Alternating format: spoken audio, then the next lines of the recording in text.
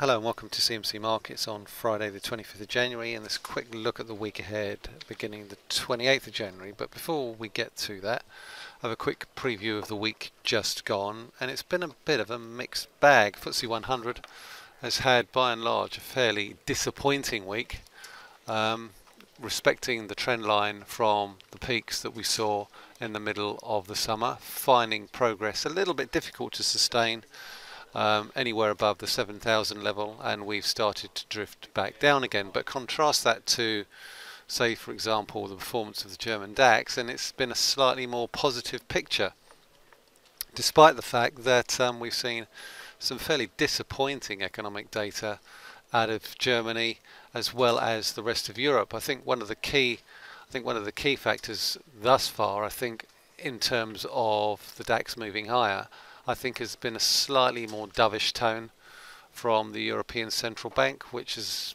I think, to a certain extent kept a cap on the euro.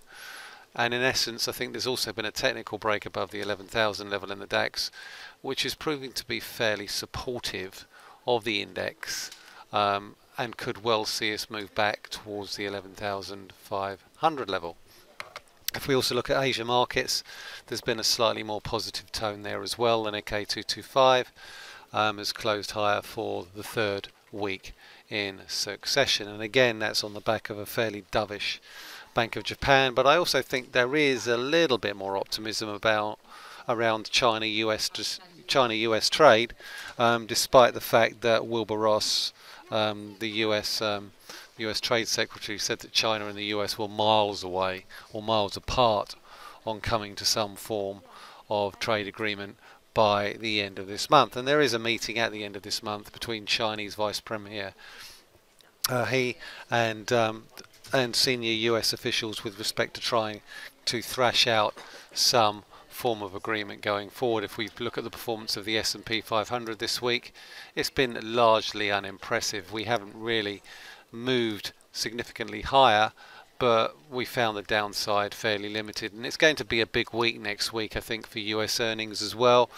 Been a bit of a mixed bag this week, but next week we've got the big three of Apple Q1 for earnings for Q1, Facebook Q4, and Amazon Q4, and I'll cover them in a little bit more detail.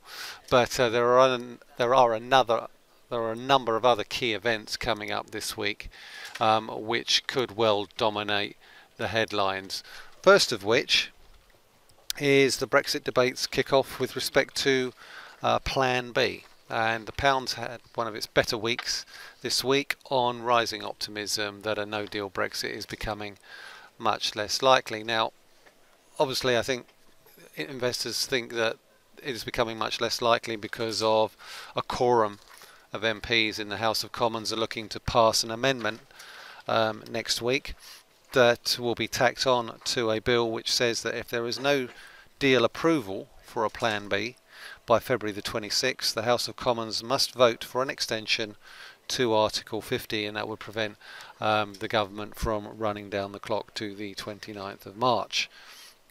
Now, there has been some softening around the edges on some parts of the Brexiteers that they may accept a time-limited backstop, but there is no evidence whatsoever that the European Union would accept that condition. So we still remain where we were a week ago, and that's basically one of three options: an extension to Article 50, which will have to be approved by the European Union, a revocation of Article 50, or a no deal, all of which are in the hands of MPs in the House of Commons. Nonetheless, the pound has moved higher.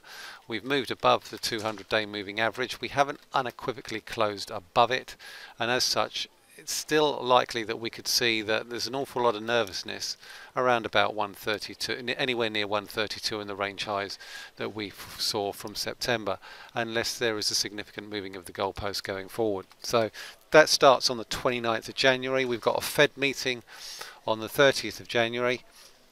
And I think this will be particularly instructive in light of recent comments from various Fed officials who've been talking about the need for a pause in the US rate hiking cycle. Now, if we look at the way the dollar's performed over the course of the last few days, certainly I think the market seems a little bit unconvinced about the fact that the Fed will pause this year.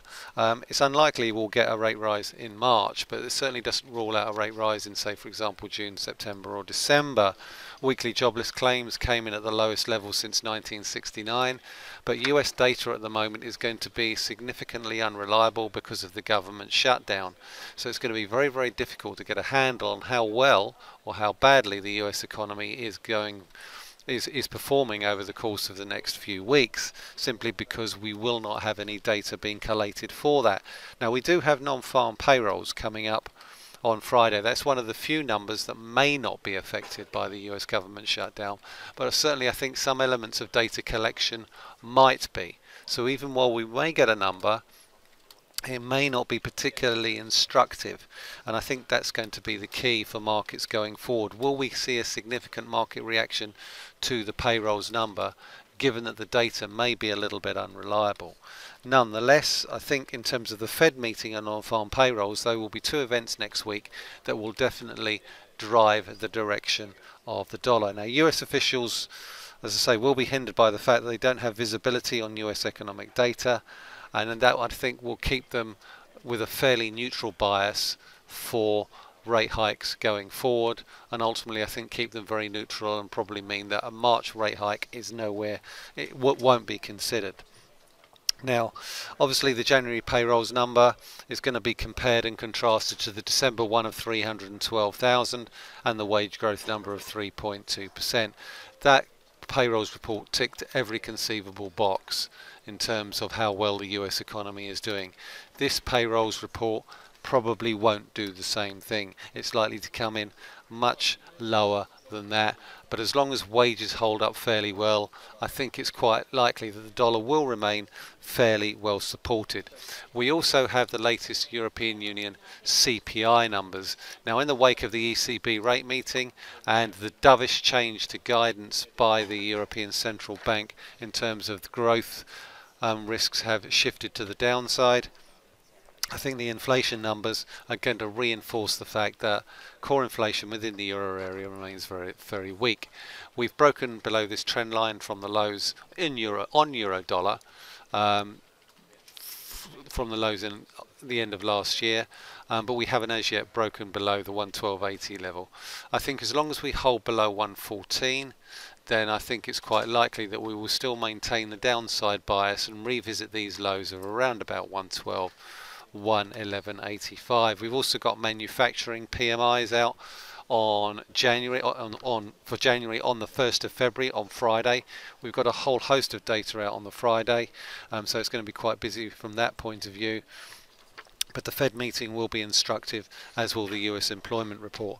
So I said I would move on to Apple, Amazon and Facebook, and with that I will certainly do that. And if we look at Apple's share price, that's been on a significant downward slant for quite some time now. One of the main reasons for the underperformance in the Apple share price was a decision at the beginning of this month to downgrade the outlook for the quarter from $92 billion of revenue to 84. Now that's still a healthy chunk of change, but ultimately I think there's concerns about the slowdown in China, lower demands for its iPhones.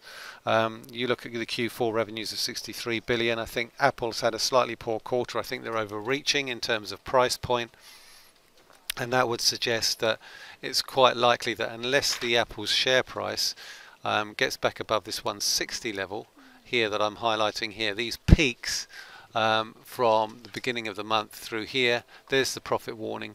We've pulled back some of that, we filled the gap, but we haven't moved back above 160. If we can't get back above 160, there's a good chance we could trend lower through the lows that we saw at the beginning of the month and down to levels last seen back in 2017. If we also look at Facebook, again we've seen some significant declines and a bit of a rebound there as well, but they've been, the last 18 months again have been hard going for Facebook, and again here big resistance level again around about the 160 level for Facebook, and that's going to make it, I think, very, very difficult for the share price to recover going forward. And last but not least, it's our old favorite Amazon. We look at the share price here, again we've seen a decent rebound, and in particular I think with respect to the sales or the revenues numbers are going to be of particular interest, because Amazon has had a fairly decent performance over the past 12 months, turning out some really decent profits, largely as a result of its cloud and advertising business. Its share price did plunge in Q4, along with the rest of the tech sector, and it did issue a little bit of a downbeat Q3 earnings update, which means that despite the really strong performance that it posted in its holiday period, where it sold a record number of items, I think in terms of the revenue number, that's going to be particularly key in terms of, did it achieve those sales as a result of heavy discounting, or did it achieve some decent numbers as a result of some fairly decent turnover. So again here, big resistance around about $1,800, $1,800 there. If we can get through there, then we could go quite a bit higher. But again, what's instructive about all three of these is significant resistance areas from the peaks that we saw October and November. We haven't been able to get back above them. If we get a decent earnings performance from the tech sector next week, then the S&P can resume its upward move. If we can't, then we could roll over and head back towards the downside. So a lot is resting on next week's tech earnings numbers from Apple, Facebook and Amazon. 29th of January, 30th of January, 31st of January.